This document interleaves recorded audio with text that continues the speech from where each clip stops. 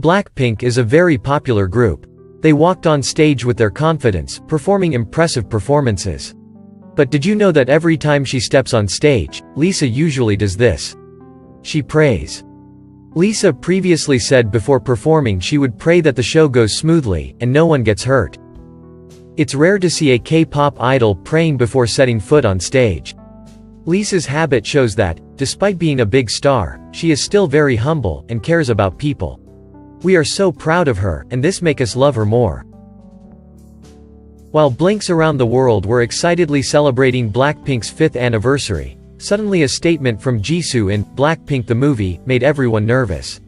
She said, "I honestly don't think we've changed much just because it's been 5 years.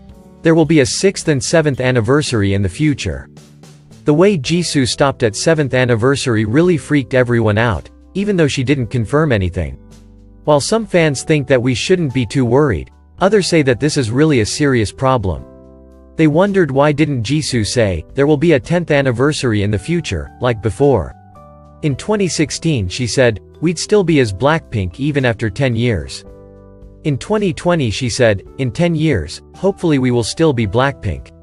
With these things, fans really can't help but worry about the future for the BLACKPINK members, because the fact that they only have 7 years contract with YG Entertainment, and their contract will expire in 2023.